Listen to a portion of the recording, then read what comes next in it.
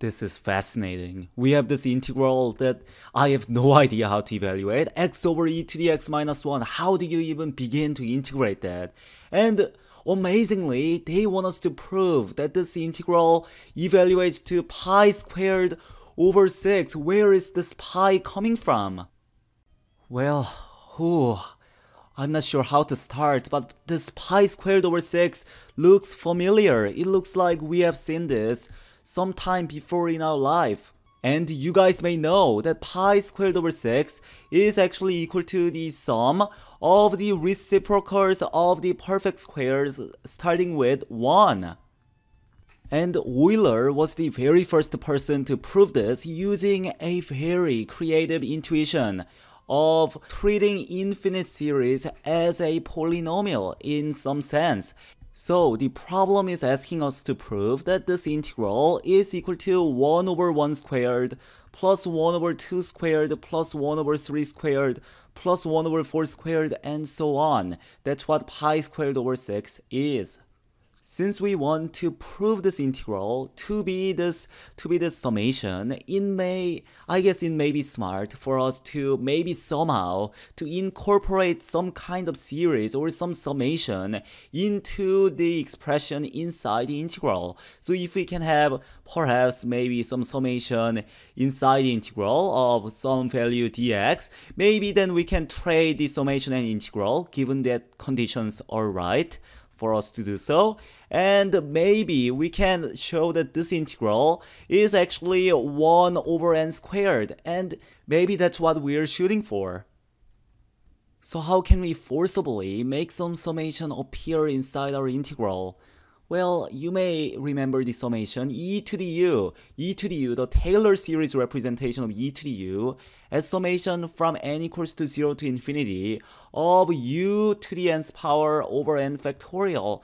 And I guess we can somehow try to incorporate this inside our integrand, and just replacing e to the x with this expression isn't going to do much because we can't really bring the summation outside.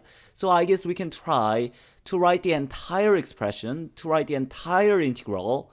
So write the entire integral as maybe e to the natural log of x over e to the x minus 1 dx, because as you know, e and natural log can cancel out. So writing it like this and writing it like this are the same thing.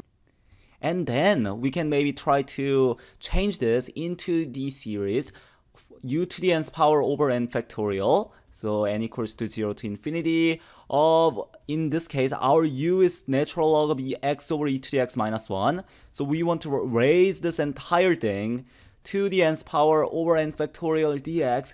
And I guess we can try to bring the summation outside. But how do we even evaluate?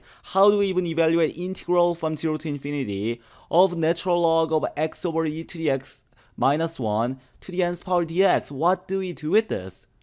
And I don't really see how, because natural log raised to some power, I can't think of any easy way of evaluating that. And even if we break apart this thing into natural log of x minus natural log of e to the x minus 1, I don't think we are accomplishing a lot. So I don't think this method is going to work. But what have we learned? What have we learned from this attempt? This attempt failed because I really can't find a way of going on with this integral. But what did we learn from approaching it like this? We learned that maybe we can incorporate some kind of series into our integral, bring that outside, so bring this summation outside, and maybe try to evaluate the integral that's left. And that's what our plan is. So why don't we try to do so with not e to the u, e to the u doesn't seem to work out, but with some other Taylor series. And there's one more thing I want to point out. The integral that's left, when we switch the summation and integral, so this expression has to be something that we can integrate from 0 to infinity. So whatever Taylor series we try to establish within our integral has to have some expression that's familiar to us, something that we can actually integrate. Keeping this in mind, let's see if there's any other Taylor series that we can utilize.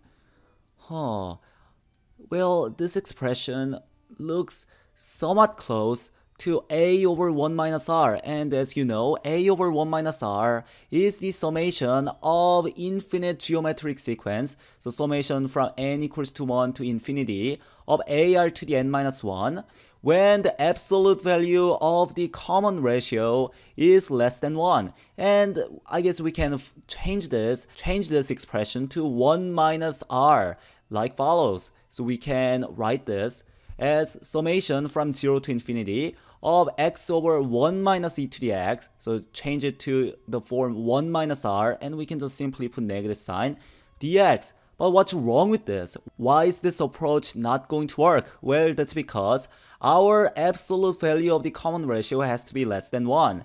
And in our case, our common ratio is e to the x, and as x goes from 0 to infinity, as x goes from 0 to infinity, e to the x is not going to be less than 1. E to the x is going to be 1 or above. So this approach is not going to work. So when we let the common ratio be e to the x, it's not going to work. Wait, but what if the common ratio is e to the negative x?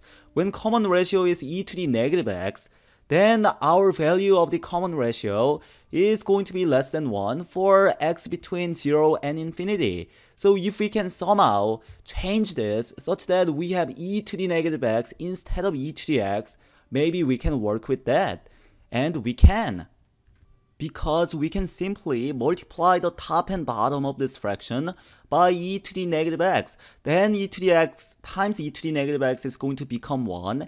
And we're going to have 1 minus e to the negative x like 1 minus r. So let's do so. We have to multiply e to the negative x to the top as well. So let's write this down. So we're going to have summation from 0 to infinity of x times e to the negative x over 1, e to the x times e to the negative x is 1, minus e to the negative x. So let's write that down. 1 minus e to the negative x dx, and now it's in the form a over 1 minus r, where absolute value of r is less than 1. And of course, a over 1 minus r is summation from n equals to 1 to infinity of ar to the n minus 1. So we have integral from 0 to infinity of the summation from n equals to 1 to infinity of ar to the n minus 1. In our case, a is x times e to the negative x. So we have x times e to the negative x times r to the n minus 1. Our r is e to the negative x. So we have e to the negative x to the n minus 1's power dx.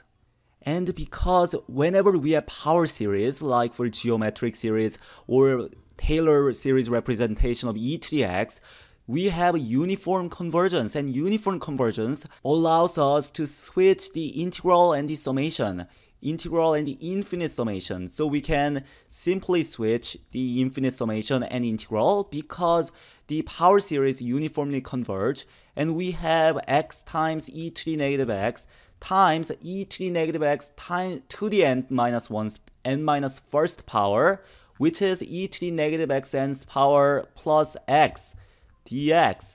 And we can break this apart. Let me just break this part. E to the negative x times e to the negative xn, and we can break this expression to e to the negative xn and e to the x, and e to the negative xn times e to the x is 1, so they go away. So we have summation from n equals to 1 to infinity of the integral from 0 to infinity of x times e to the negative xn dx. And what do we have to show? We have to show that this integral evaluates to summation from n equals to 1 to infinity of 1 over n squared or pi squared over 6. So we want to have 1 over n squared for our summation. So we want this integral to evaluate to 1 over n squared. So if we can show that this integral, so integral from 0 to infinity of x times e to the negative xn dx is 1 over n squared, we are done. Now, there are many ways of approaching this. You can use integration by parts. That's an easy way. So you can use integration by parts, but the way we're going to use, which is slightly quicker, is using the gamma function. And you may realize that this integral looks very similar to gamma of n, which is integral from 0 to infinity of x to the n minus 1 times e to the negative x dx, because we have e to the negative something here, and we have x to the first power right here. And we know that gamma of n is equal to n minus 1 factorial. So if we can somehow write this integral in the form of gamma function, we can evaluate that instantaneously as n minus 1 factorial. So let's do so. We have to have e to the negative x. So instead of xn, let's change that to u. So let's make u substitution, u equals to xn. So we have e to the negative variable, and that's telling us that x is equal to u over n, and dx, differentiating both sides, is going to be 1 over n du. So what do we have? We have x going from 0 to infinity. Because u is x times n, when x is 0, u is 0. When x is infinity, u is infinity. And we have x is u over n. So x is u over n. And we have e to the negative u. This was intentional. And dx is 1 over n du. And we have integral from 0 to infinity. We can get 1 over n squared outside. And we have u times e to the negative u du. And what is this? That's gamma of 2. That's gamma of 2 because we have u to the n minus 1's power. In our case, we have u to the 2 minus 1 and times e to the negative u du. That's gamma function evaluated at n of 2. And gamma of 2 is 2 minus 1 factorial, 2 minus 1 factorial, or 1 factorial, or 1. So we simply get 1 over n squared as this integral. And of course, you can always use integration by parts if you did not know about gamma function. So we have shown that this is summation from n equals to 1 to infinity of 1 over n squared, and Euler kindly proved for us that this is equal to pi squared over 6. And we are done. So we know, we have proven that this integral from 0 to infinity of x over e to the x minus 1 dx is pi squared over 6.